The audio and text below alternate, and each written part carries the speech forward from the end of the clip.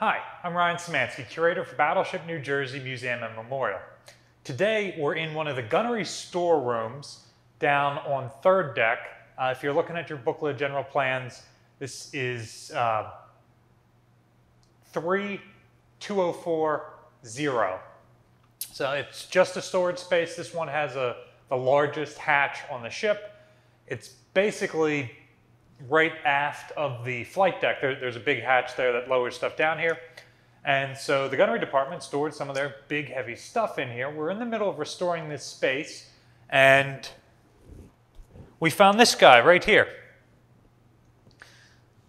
This is a pretty cool tool, and I couldn't tell you what the actual name for it is, some sort of vertical lathe or something like that. But the crew referred to it as the circumciser.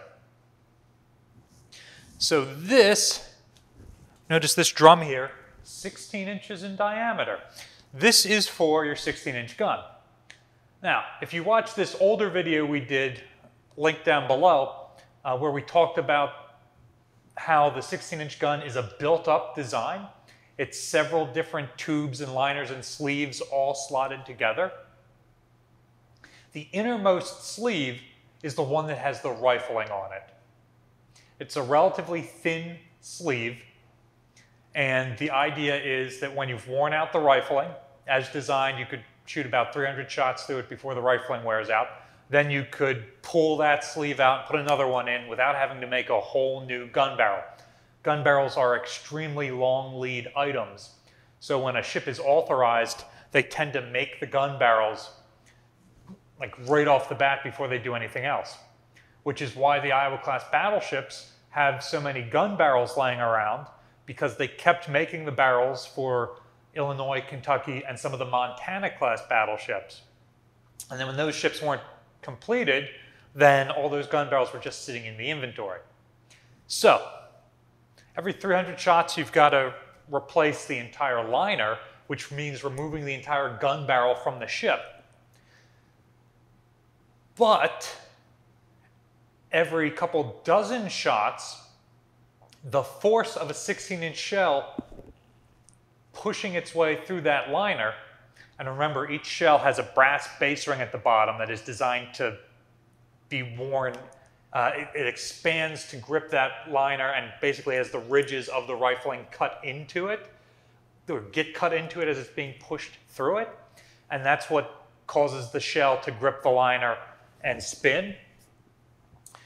Well, while that's happening, all that pressure is starting to gradually flatten out that liner, which means it pops out the front of the muzzle. Why is this a problem?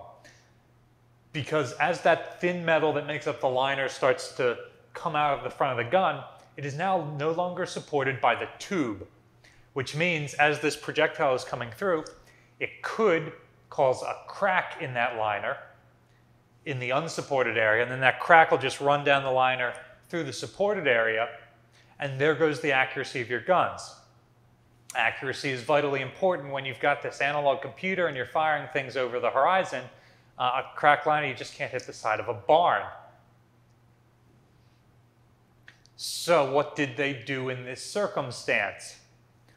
Turrets 1 and 3 can depress to -2 degrees elevation.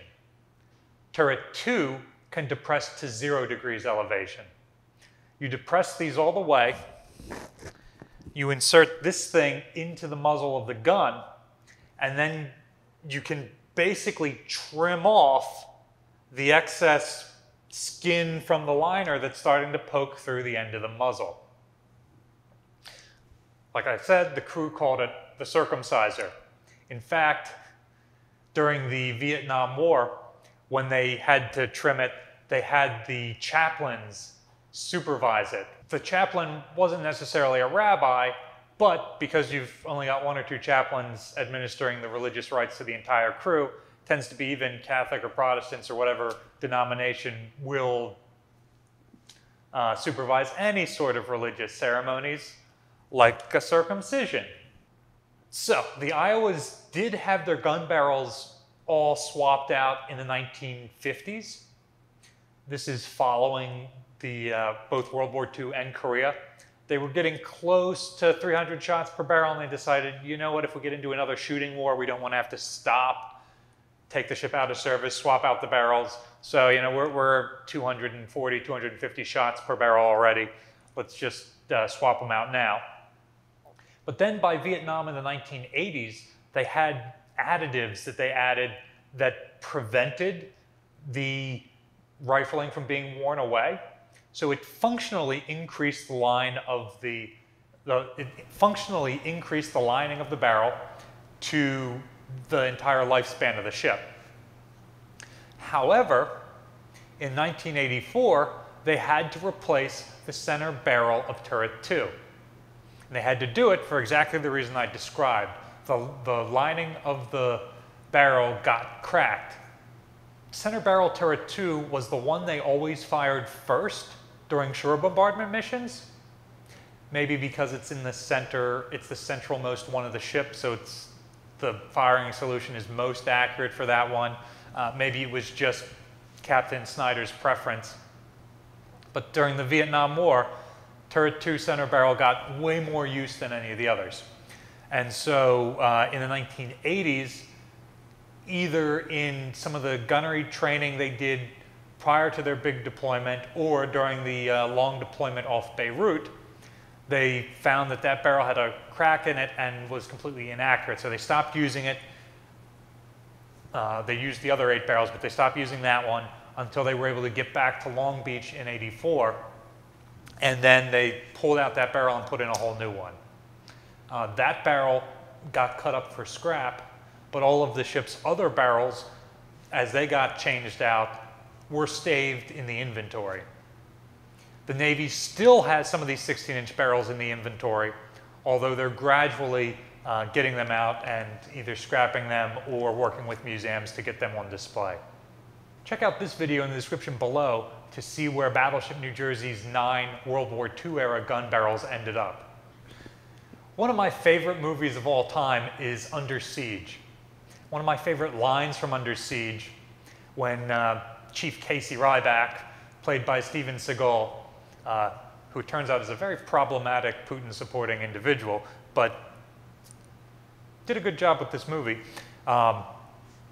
He is talking to one of his friends on the ship after Tommy Lee Jones has taken over. Hope that didn't spoil too much. And the guy says, "Man, I don't know what I'm doing. I did laundry during the Gulf War." We forget that life on the ship is not constant fighting. There's a lot of other stuff going on. When you join the Navy, you might be doing sewing or working in the galley or the ship's laundry or doing any of these mundane tasks. Let us know in the comment section down below what you think the weirdest job that people in the military end up doing is. Circumcising a 16-inch gun is certainly up there on my list. Battleship New Jersey receives operating support from the New Jersey Department of State, also from a number of other businesses and private individuals. We really appreciate your support. There's a link in the description below if you'd like to donate to keep helping us restore spaces like this gunnery storeroom. It allows us to find missing parts of the ship that we didn't even know we had. You can also support us by liking, sharing, and subscribing so more people find out about our channel and our museum. Thanks for watching.